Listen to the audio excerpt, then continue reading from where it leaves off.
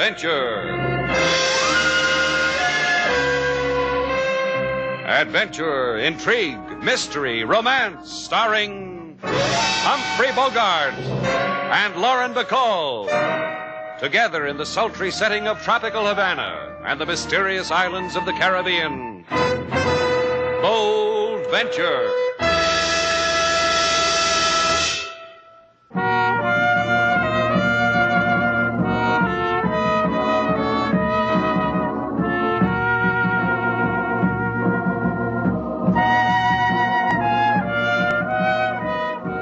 Once again, the magic names of Humphrey Bogart and Lauren Bacall bring you Bold Venture and a tale of mystery and intrigue.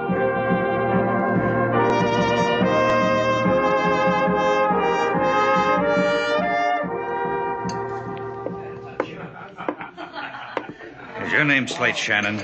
That's right. And this is Miss Duval. I'm very happy. Then I'm happy, too. Hello. My name is Cameron. I have a plantation outside of San Tomas, sugar. Sugar? For the time being, just call me Sailor. What can we do for you, Mr. Cameron? I've never come to a man and begged before in my life. Well, then you've come to the wrong man. You don't have to beg anything from me. It's about a girl. A young girl. Wild, impetuous, and spoiled. No thanks. Mr. Shannon already has one. Sailor, why don't you go and put a new point in our desk pen? Where am I going to get a new point? Post office is closed. Please. It's about my daughter. It's about Kathy. Kathy and the Blue Moon. Oh, yes. There's a gambling ship in the bay called the Blue Moon. Look, if you're a man in trouble, I'll listen to you. If all you want to do is hire someone to spank your daughter for gambling, get yourself somebody else. Because nobody else can do what I want you to do. You haven't told Slate yet what it is. Maybe he won't. Do you mind if I make my own decision, Sailor? Go ahead, Mr. Cameron. Kathy's involved with a man named Norton. Oh, yes, I've heard of him. He owns the Blue Moon. How did your daughter get mixed up with a guy like that? I don't know. All I know is that since she's met him, she's changed. She's a stranger to me. She's on that boat all the time. I have an easy solution. Why don't you just tell Mr. Norton to buy your daughter from the boat? I've tried that. He laughed in my face. He told me... Hold it a minute. Sailor, there's a guy over there at the cigar counter. Take care of him. Now, go ahead, Sailor. I'll remember every word Mr. Cameron says and tell you later. All right, Cameron? Well, Norton knows something about Kathy I don't. I know my daughter. It's more than just a lust for gambling. Please, will you help me, Shannon? Go there, talk to Kathy. Convince her that she need never go back to that ship again. Please, I'll give you anything. Put your wallet back. Your daughter's in trouble with Norton. I'll try to straighten her out. You don't understand, Shannon. I'm a rich man. When I bring Kathy back, you'll give me a box of lump sugar?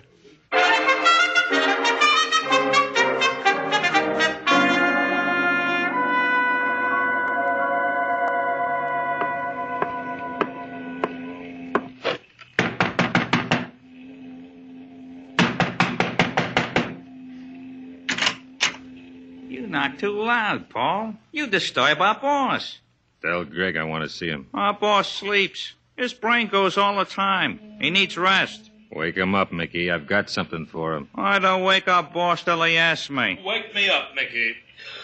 Who wants me? It's your croupier, Paul. The wheel junkie says he's got something. He can keep it to himself till you get your share of sleep, boss. Let him in. Our boss says for me to let you in. I'll let.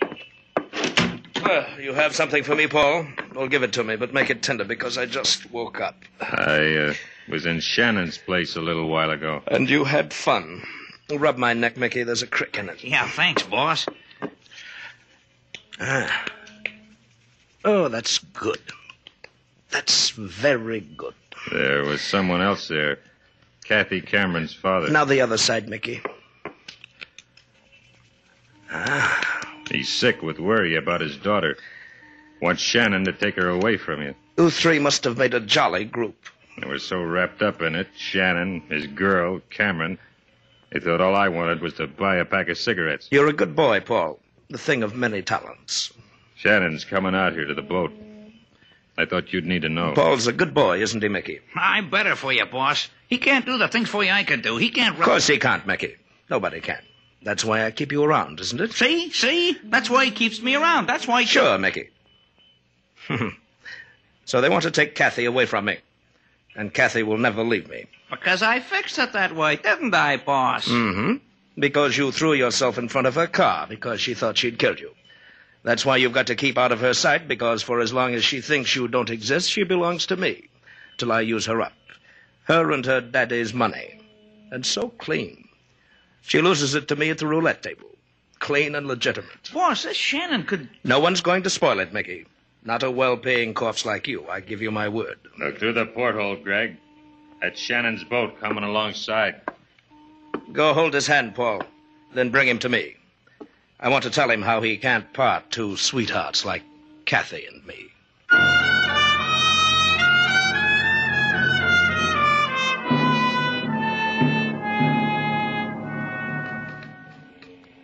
You do me and my gambling ship great honor, Miss Duval, Mr. Shannon. Your boy brought us to you. We asked for Kathy Cameron. He didn't want to deny me the pleasure of meeting you two. He has standing orders to deliver to me first the illustrious, the renowned. You see, Slate? I keep telling you that's what we are. You never believe me. Go on, Mr. Norton. You were saying... That I would have shuddered if you came aboard and deprived me of yourselves. Gee, you're smooth, Mr. Norton. The way you talk. The waxed mustache. That's the only word for you. Smooth. So you saved yourself a shudder, Norton.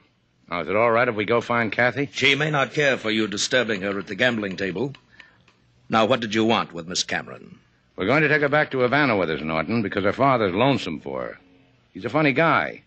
He thinks his daughter ought to spend more time at home. Any objections? I only asked you because you stuck your nose in. No objections. I only fear for you. You think you can stop me? I know I can. However, Miss Cameron is in the casino on A deck. And please sign the guest book. I'll want something to remember you by.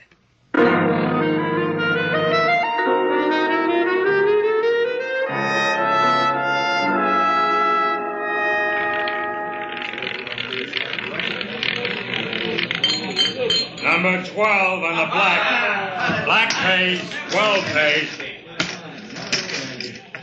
Miss Cameron? What? Mind if we talk to you? Place your bets, ladies and gentlemen. Place your bets. Mind if we talk to you?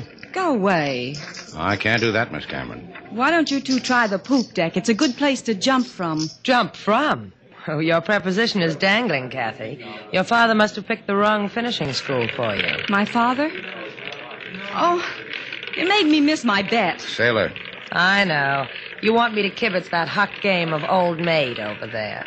Come on, Kathy. Let's get some air, you and I. Oh, you're hurting my arm. It's an advice I use to make myself clear. Come on. I made a suggestion to you before concerning the poop deck. Or if that doesn't suit you, why don't you try it from this rail? Now, you're just a kid, Kathy. You've got to grow up a little more before that kind of talk becomes you. Oh, you think I'm a kid? 19, 20? Kids that old and women over 40 use lipstick the way you do. Another suggestion. A girl 19 is better for you. Want to know why? I'll put my arms around you and show you. Hey, take it easy. And hold you. Okay, Norton. Yeah! Ah. Did you notice, Miss Cameron? I only had to do it once, right in back of the neck. Get him out of here. I think I'll give him back to Miss Duval. Don't you think I'm considerate?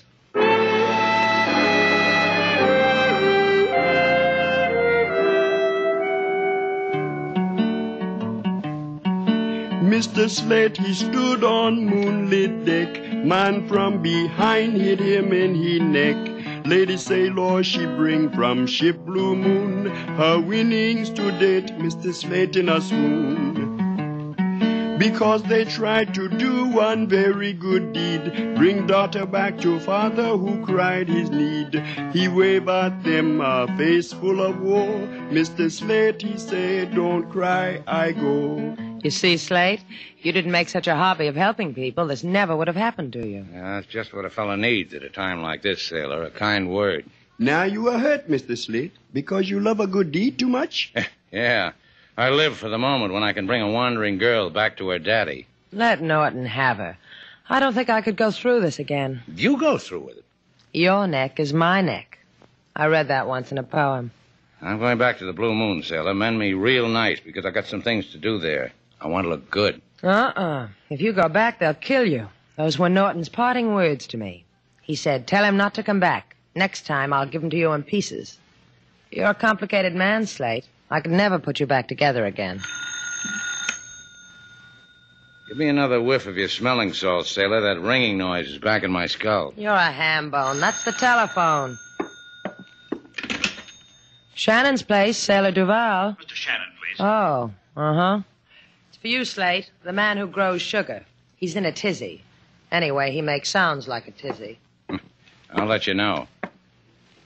Slate Shannon speaking. Forget it, Mr. Shannon. Forget ever I've called on you. I don't need you any longer. Where are you, Mr. Cameron? I'm at home. But you're not to come here. You're not to... Get me a clean shirt, sailor. I've got to see a man who doesn't need me.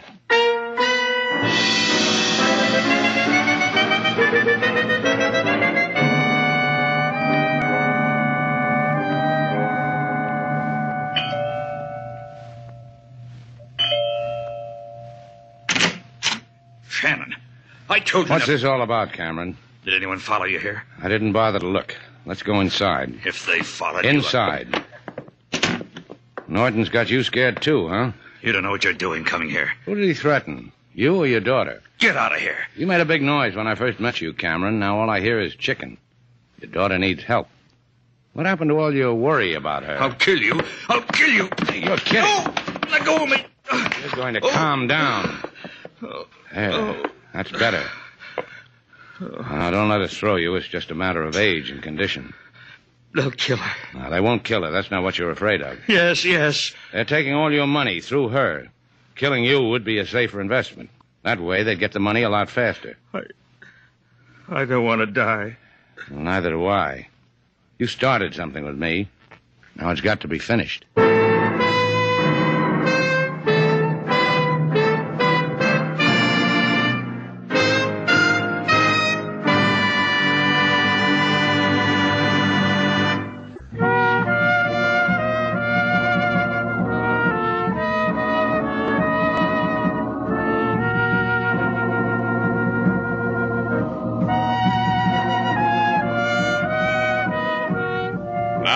Back to Bold Venture. Our stars, Humphrey Bogart and Lauren Bacall, and the second act of our story.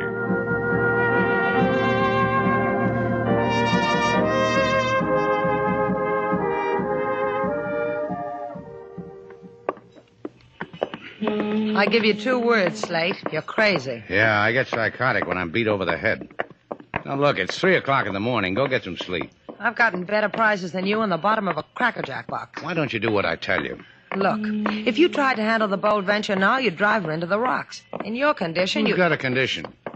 The man said he'd kill you if you came out to the Blue Moon again. He said that... Aren't you going to help me aboard our boat? All right. Sometimes I wonder why I even bother. I had a spaniel once who had better manners than you. Talk to me, Slate. Out of the way.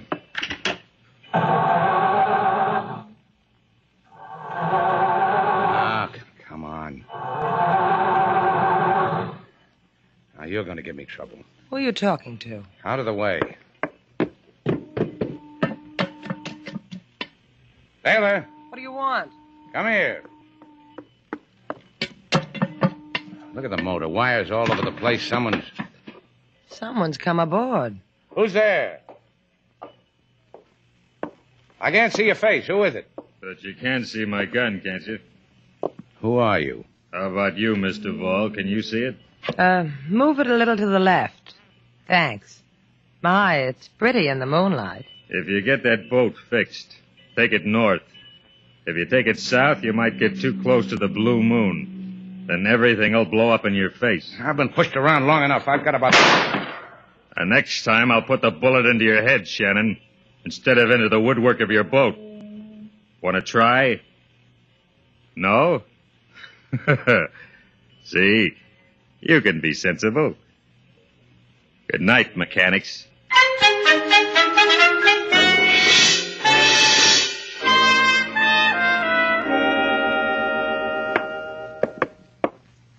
You do yourself nicely on my money, Paul. Your apartment, charming. The decor, excellent taste. And now that I've performed the amenities, you have something for me? It'll take Shannon a long time to fix his boat. And you convinced him not to annoy us anymore? It's hard to tell with a man like Shannon. Yes, you're ever so right. And it's up to you, my dear Kathy. If Shannon should discover you're a murderess, a hit-and-run killer, they'd take you away from me. And that would make you desolate, wouldn't it? You wanted me to do something? Just tell me. Don't claw at me like a fat cat. Emotions have their way with you, don't they, my dear? All right. Call Shannon's place. Ask for Miss Duval. Tell her to come here because you need her so desperately. In 10 minutes. You do need her, Kathy. So you won't waste your precious life away in prison.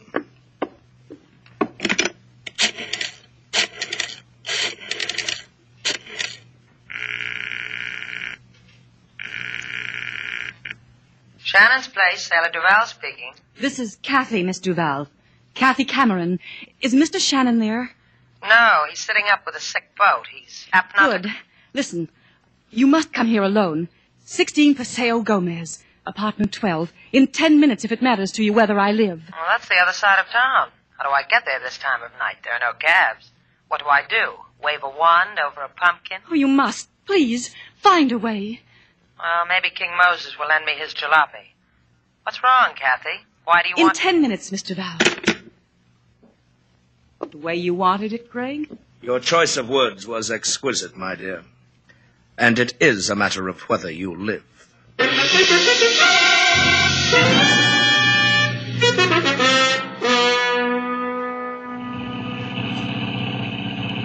da dum dum da da. Hey, watch out! You crazy fool!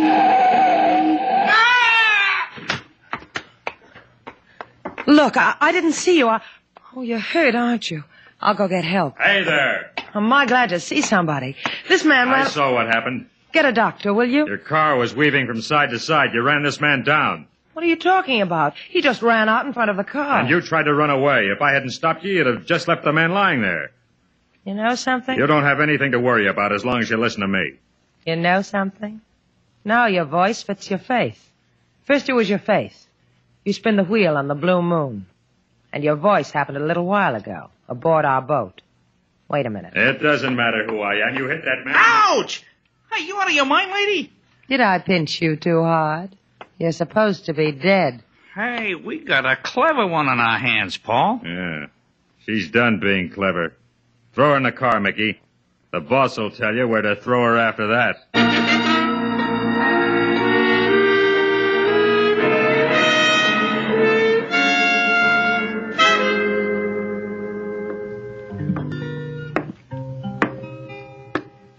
Welcome, Mr. Slate. I got coffee perking for you in the kitchen. Thanks, King. You didn't have to wait up for me. What I have and have not to do, Mr. Slate, is my own affair. I go bring your coffee. Oh, no coffee. Stay here, King. Sing to me. Right now, I need sleep. I do not think sleep will come to you, Mr. Slate. You just sit there and watch it. It will not come because Miss Salo is not here. She wants to roam Havana this time, and I'd let her. I got other things on my mind. 2 hours ago, there came a phone call. Miss Salo scribble address on pad, borrow my auto. Here is the address. I think you better go look for her, Mr. Slate. Because you're afraid she'll abscond with that heap. Take $20 out of the register, King. That'll take care of it. Because the call came from Miss Kathy Cameron. Huh? I told you sleep would not come, Mr. Slate.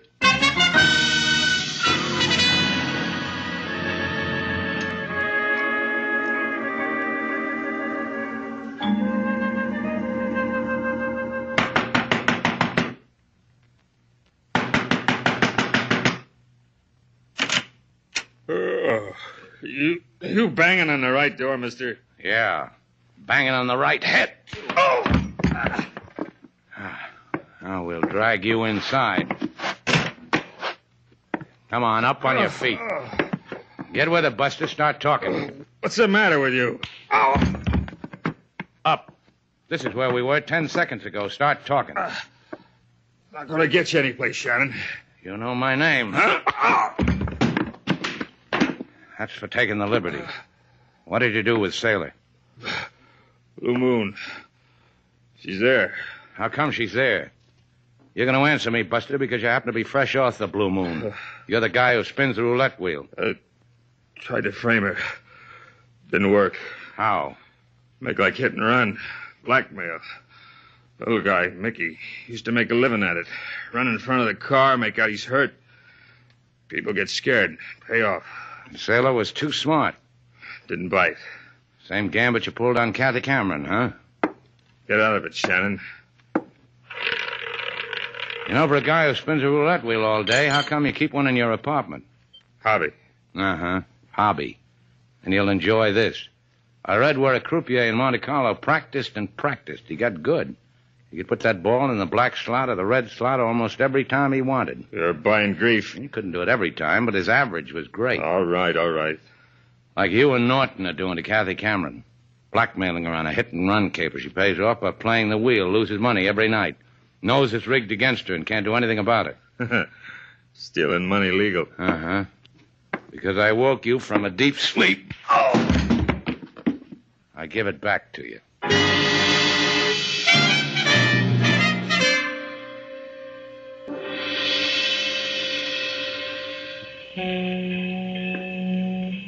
Hey, amigo. Your boat for hire? Let me hear a number, senor. $5. Not the right number. Try Carlos with the catboat. $10. Put your money where my hand is. Here, $8 and change. The Blue Moon, skipper. She's anchored a few miles out. First, I count the change. Now, look, you. You want the Blue Moon, senor? Then let me count the change. 97, 98, 99. Oh, here is the other penny. You almost didn't make it, senor.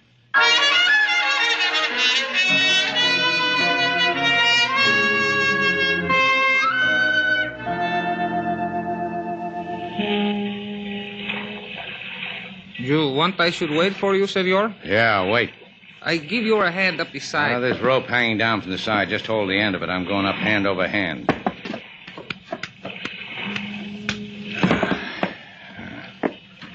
And now, pick a cabin, Shannon, and see how your luck is. Sailor. Sailor.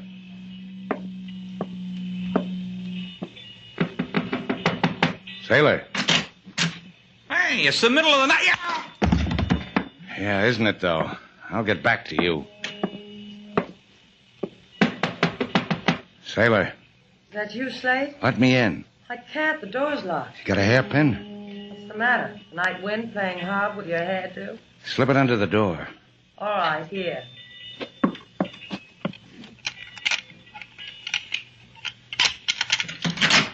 Where did you learn how to pick a lock? A friend of mine taught me. Gee, that reminds me, I owe her a letter. Oh, stay like this, sailor. It's been too long since I felt your arm against my cheek. Just think. All this while, there's only been a hairpin between. Get back in there, sailor. Get your hair up. I'll be back.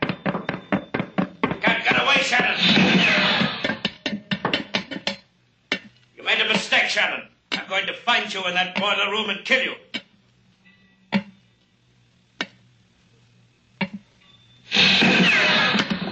I see you, Shannon. Well, I've got to hand it to you, Shannon. You tried. Too bad you had to die on a coal pile. You almost... Come on down to the coal pile with me. I'll brain you. Start with this. I can still hear you. Can't hear you anymore now, Norton. Slade, are you all right? Look, I spoiled the nice clean shirt you washed for me. I'll wash your other one. First, there's a couple of guys on this boat. I've got to collect them for the police. What about Kathy? She's got nothing more to worry about. Her father can get her. Well, it happened again, Slade. You did your good deed, and you got your lumps for it. Don't you get tired of it. Till the next time. Let's get out of here, sailor.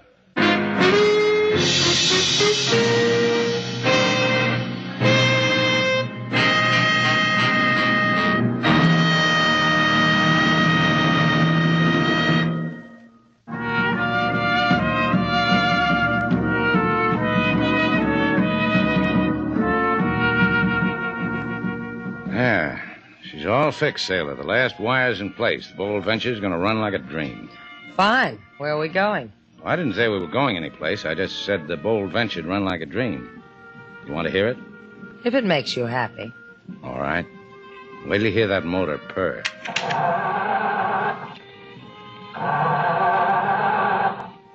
What kind of a dream does that sound like?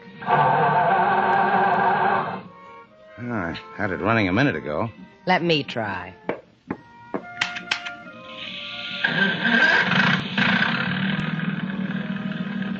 What'd you do to it? Touched it gently. You want to see how? See? Your eyes, your cheeks, your lips. You purr too, don't you? Full speed ahead, sailor. There's a smooth sea tonight.